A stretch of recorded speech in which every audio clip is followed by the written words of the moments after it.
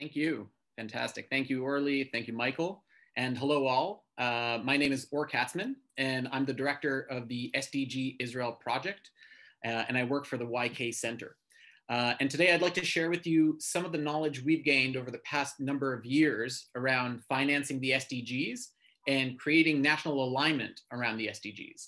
Our lessons learned come from our experience, our partners, and initiatives from around the world, and some are from right here at home in Israel. So just before we begin, just so we're all on the same page, a short reminder about the Sustainable Development Goals, the SDGs. In December 2015, the UN achieved a remarkable agreement in which all the member states committed to reaching 17 Sustainable Development Goals by 2030.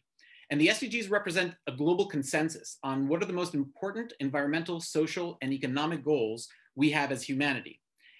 They represent a global paradigm shift, a united agenda to live on our planet sustainably. Now, to achieve the SDGs, we would require trillions of dollars in investments annually.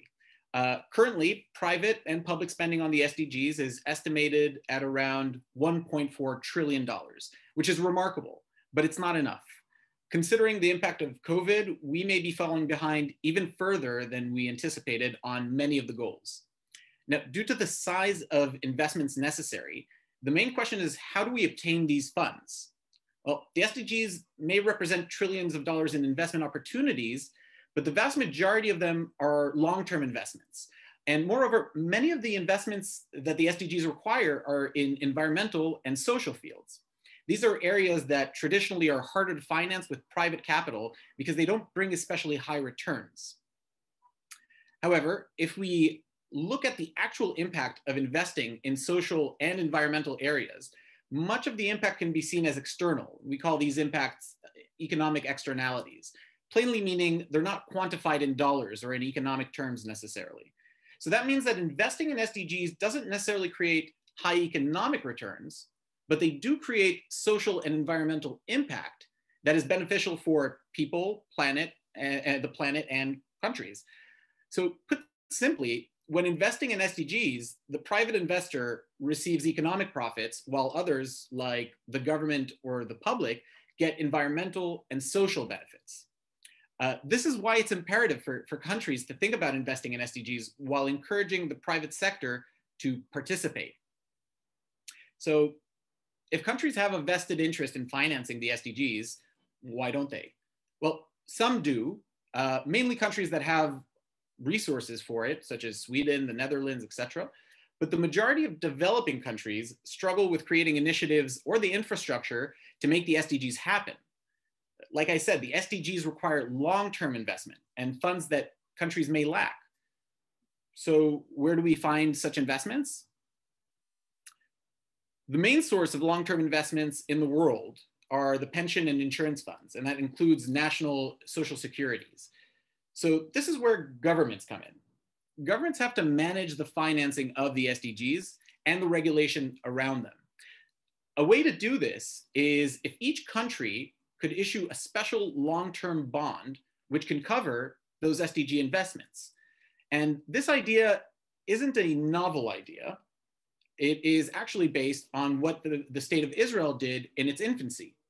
Soon after the War of Independence and the state of Israel was established, government coffers were empty due to the high cost of the War of Independence and the unusual challenges that stemmed from the need to absorb a large number of Jewish refugees from European and Arab countries. So the population was very young, there were no jobs, and there was an urgent need to invest in infrastructure, in factories, in housing, in jobs, and more. So the young government of Israel encouraged the creation of insurance and pension arrangements and established a social security system. This system would take care of the population that was due to retire several decades later, while incentivizing savings that were invested back into the country. So the government issued to retirement institutions long-term bonds bearing high yields. And they created tax arrangements that enabled these institutions to offer very attractive retirement plans with high yields to savers. This created a high rate of savings in our country, and the funds raised through these special long-term bonds fed a development budget. That budget was used to activate a number of specialized development banks that undertook impact investments for development of the country.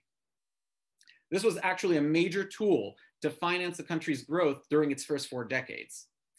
So if I summarize that plainly, governments issue bonds to insurance and pension funds who offer attractive plans to the public, incentivizing saving. Those bonds pay for a development budget that serves the country as a whole and creates jobs for most of the public. In turn, this motivates larger long-term savings and enables financial institutions to finance more impact investment in development. As long as these investments continue to yield high returns, this cycle of positive feedback continues.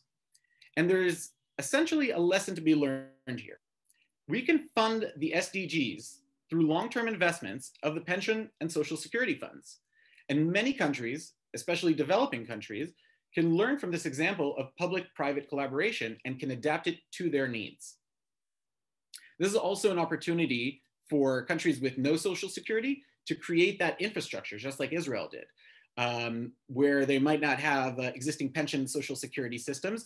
And where they do, they can expand it for funds for the whole of the labor market, including the self-employed. But then this kind of brings the question of, what do we mean when we talk about financing the SDGs? What does financing them look like on the ground? And put simply, it means working with businesses and organizations that are advancing the SDGs. For us to be able to support such organizations, there must be a clear map of what organizations and businesses are aligned with the SDGs. And in 2019, YK Center, a private business focused on accelerating adoption of the SDGs, launched an impact initiative aimed at grassroots support for the SDGs. The community is aptly named SDGIsrael and was designed as an ecosystem for the various stakeholders of the SDGs in Israel. Now, the SDGs can be convoluted at times with language that isn't suited for business and organizations might not understand it. Our community has developed a simple and efficient methodology to enroll organizations and businesses to incorporate SDGs into their core business and strategies, and then effectively communicate the impact that they create to the stakeholders and, importantly, also investors. So if you think about it, many funding opportunities today, whether it's the EU or multilateral development banks or impact-oriented funds, they all want to know what SDGs are being achieved through initiatives that apply to their programs or to their funding or their grants. And in order to allow more financing, private, public, or blended, the initiatives on the ground have to know how to communicate their commitments to sustainability, or to the SDGs in this case. Now, this is a gap that we are in the first stages of bridging. Our community works with various actors to make information, tools, and content around the SDGs accessible for all and in Hebrew. We create spaces for networking and collaboration. We raise awareness and map the implementation of the goals in Israel. The community holds events and workshops focused on practical implementation and best practices for impact measurement while using the SDGs as a framework. Our community puts an emphasis on helping small and medium businesses understand how to gauge their impact so they can align with national sustainability goals and communicate them properly.